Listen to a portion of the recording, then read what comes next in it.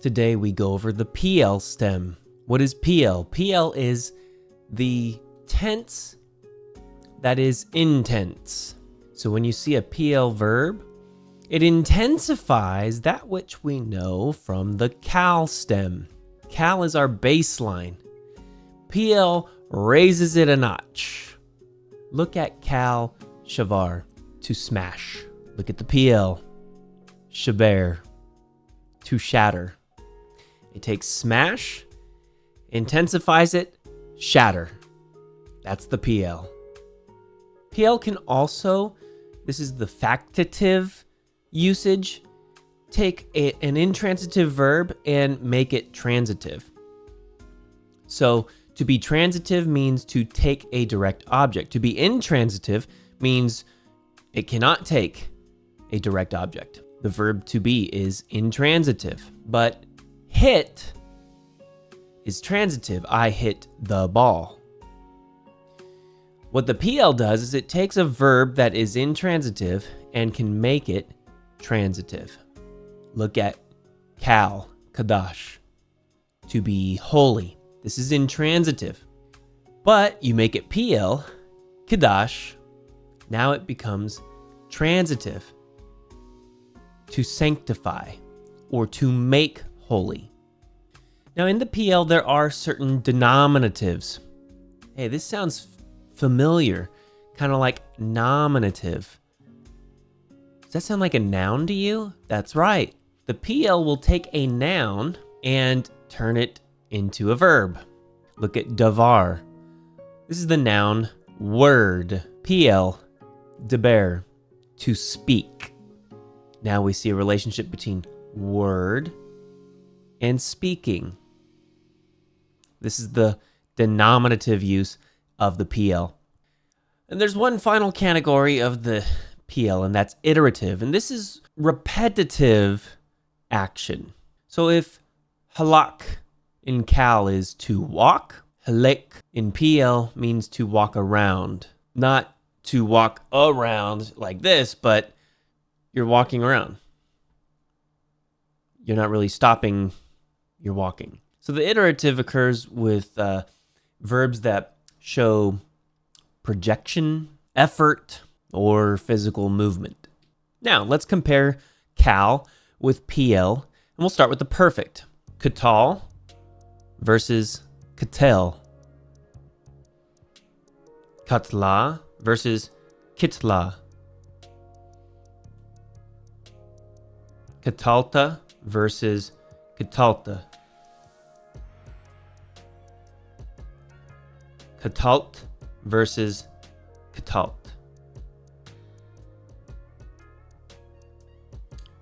Katalti versus katalti. Katlu versus kitlu.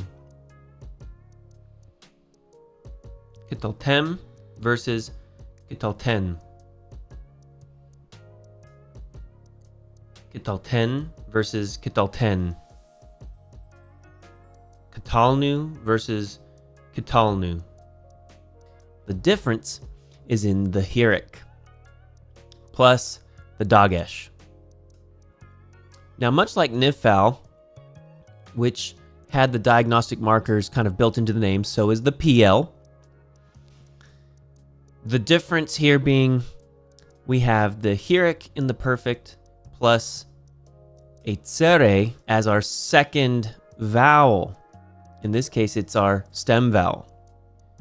But of course, we have a dagesh in our second consonant. So really, when you look at the paradigm, you'll notice the tsere is not consistent. So it's helpful to know that that's why we're dealing with Piel. But when we're looking at diagnostic markers, it's not consistent. So we're really looking at that first hirik plus a dagesh. Otherwise, it looks identical to the cal. Now, with the cal versus Piel here, this is an intensifying version. So katal meaning to kill, katel meaning slaughter. In the imperfect, we have the opposite effect. While we moved from a comets to a hirik, now we're moving from hirik to shava. In the imperfect, we still have a dagesh, in the second stem consonant. But more consistently, now we see a tsere as our second vowel of the stem, our stem vowel. So let's compare cal with the PL in the imperfect. Yiktol versus yikatel. Tiktol versus tikatel. Tiktol versus tikatel. Tiktali versus tikatli. Ektol versus akatel. Yiktalu versus yikatlu. Tiktolna versus tikatelna. Tiktalu versus tikatlu. Tiktolna versus tikatelna. Niktol versus nikatel. Now, another diagnostic marker in the imperfect here for the PL is that the first stem vowel consonant changes to pathak. So we have the shava under our prefix. We have a pathak under our first consonant of the stem, and we have a sere under the second consonant of the stem. And our second consonant of the stem has the dagesh. Now, to form our imperative and our infinitive construct and our infinitive absolute, remember the basics. Just as we saw in the cal, the PL does the same. It takes the second masculine singular in the imperfect, PL imperfect. It drops the prefix. And what we're left with is the foundation for everything else in the imperative, in the infinitive construct, and the infinitive absolute. So, the imperative, katel, katli, katlu, katelna. The infinitive construct, katel. Now, the PL participle simply prefixes mem. You can compare it with the cal. Kotel versus mikatel. Koteleth versus mikateleth. Kotlim versus mikatlim. Kotloth versus mikatloth. So the diagnostic marker of the PL participle is the mem prefix with a shava. The first stem vowel is a pathak, and we have a dagesh, with second stem vowel being tsere. I keep saying stem vowel. That's true for the tsere, but for the rest it's the root consonant position. First root consonant, second root consonant. Bear in mind, the dagesh forte is not always there. An example, hamdaber. This is the definite article plus the PL participle masculine singular. It's lacking one of the dageshes. This is the dagesh from the definite article. It drops because of the presence of the mem prefix. But you know it doesn't look like the cal. Something's different, so you should be able to figure it out. And then we come to weak verbs. Weak verbs maintain the same diagnostic markers that we saw with our strong verbs, except for second gutturals. So, looking at third hey, third ayin, you can see not a lot changes. There's no sere, but we still have our hirik and our dagesh. In the perfect, shalach, shilcha, shalachta, shalach, shalachti, shilchu, shalachtem, shalachten, shalachnu. In the imperfect, we see our prefix shava, and then we have pathak, and we have dagesh. Yishalach, tishalach, tishalach, tishalchi, ashalach, yishalchu, tishalachna, tishalchu, tishalachna, nishalach. In the imperative, following the same rules, shalach, shalchi, shalchu, shalachna. Infinitive construct and infinitive absolute following the same rules, with one exception. So the infinitive construct is shalach, the infinitive absolute is shaleach.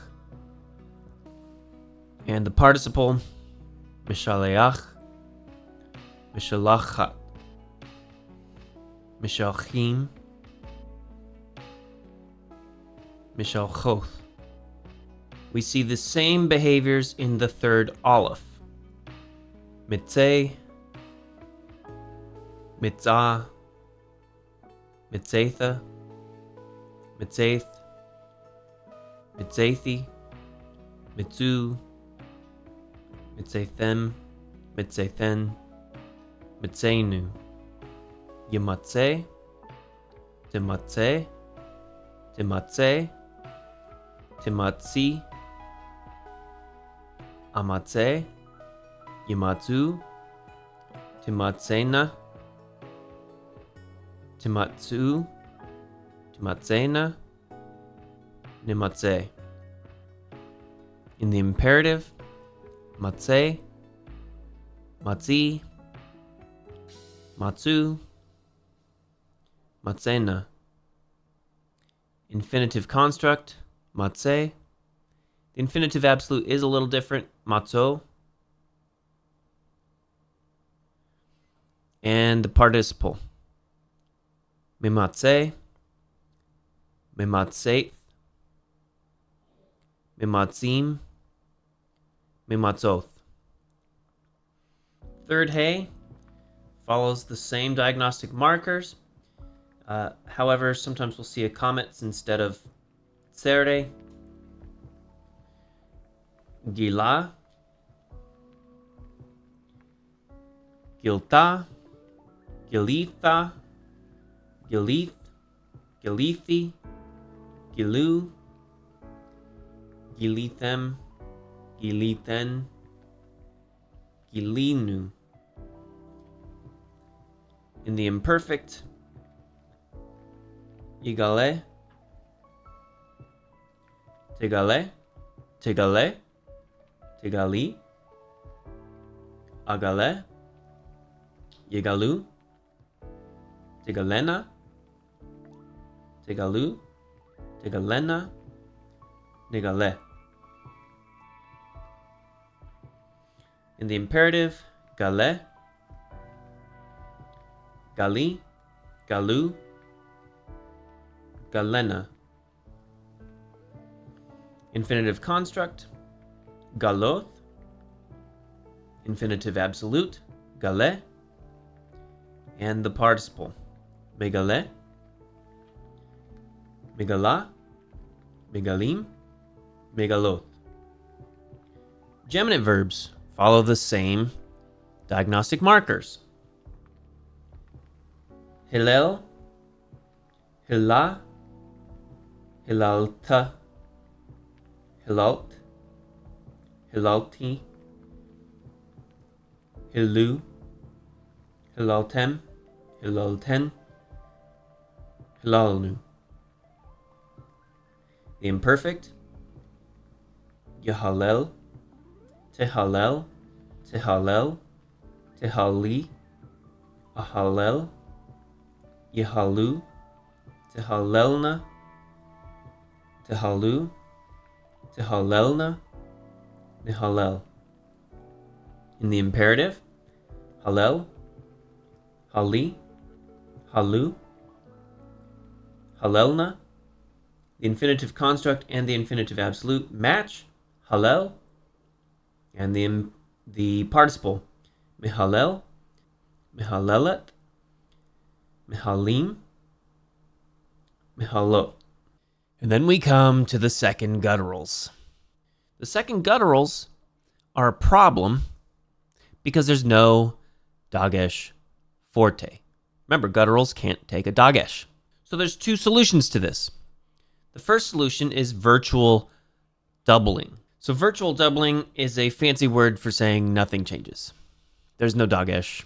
The other solution is compensatory lengthening, or what we would call ablaut. And this is where the vowel does change. The preceding vowel lengthens. So in our case, hirik to tsere. And there are some verbs that will do both. Virtual doubling and compensatory lengthening. So, an example of a second guttural with virtual doubling is nacham. So in the perfect we have necham, nechama, nechamta, nechamta, nechamti, nechamu, nechamu, nechamtem, nechamtem, nechamnu. In the imperfect, yinachem, tinachem, tinachem, tinachami, anachem, yinachamu, tinachemna, tinachamu, tinachemna, ninachem. The imperative, nachem, nachami, nachamu, nachemna. In the infinitive construct, nachem, the infinitive absolute matches, and the participle, menachem, menachemeth, menachamim, menachamoth. So what we're seeing with the second guttural here is virtual doubling, meaning nothing changes. There's no dagesh, and there's no changes to our vowels. Now let's look at barach. This is one for compensatory lengthening. Berech, bercha, berachta, beracht, berachti, berchu, berachtem, berachten, berachnu. In the imperfect, yivarech, tivarech, tivarech, tivarchi, avarech, yavarchu, tivarech, tivarechna, tivarchu, tivarechna, tivarech. Imperative, barech, barchi, barchu, barechna. The infinitive construct and absolute match, barech, and our participle, mibarech, mibarecheth, mibarchim, mibarchoth. So here we see compensatory lengthening, where our hirik becomes a tsere. Or in the imperfect, our pathak becomes a comets. Now there are many other stems. One such stem is the polel. You don't need to memorize these, just know that it is there.